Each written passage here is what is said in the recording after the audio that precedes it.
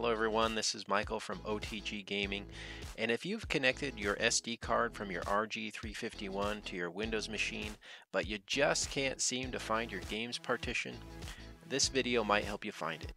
Let me show you how. Hadouken!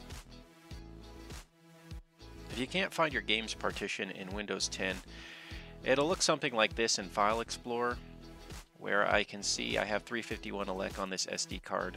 I can see the OS partition. I can't see the games partition. So what we want to do is open up Disk Management.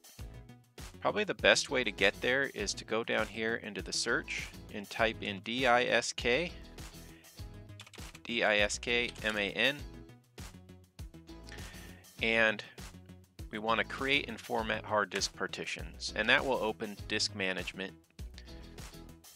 When we go down and look at the SD card, I know this is the SD card because I see 351 elect down here, and the games partition does not have a drive letter assigned.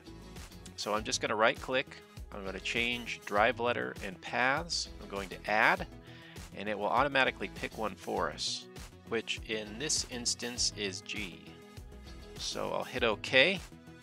It now shows a G here next to games for that partition. And when I come back in here to File Explorer, now it's visible and I can see all the various ROM folders that I can put my games into. That may fix the issue. If not, obviously it's beyond the scope of this video, which I apologize for, and you'll likely have to do a bit more digging to get to the root of the problem. But I do hope this was helpful to you. If you'd like more information, feel free to visit our website at otggaming.com or also our eBay store. Both links are in the description below. Thanks for watching and happy gaming.